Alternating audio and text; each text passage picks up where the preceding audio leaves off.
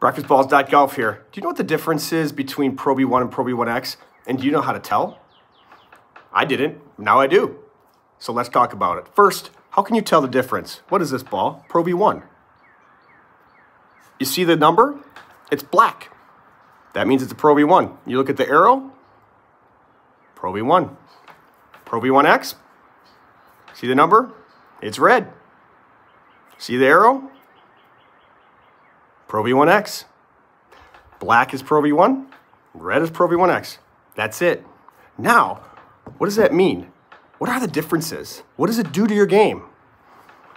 We cut open a ProV1.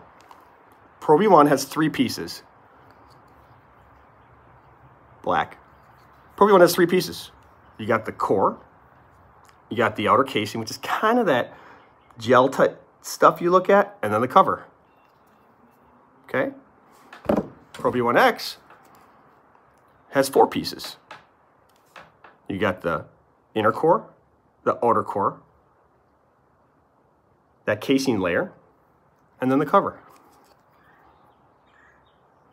What does that mean to you? ProV1X, it's going to spin a little bit more. ProV1, it's going to spin a little less. Many tour players play ProV1, and many tour players play ProV1X. That's it.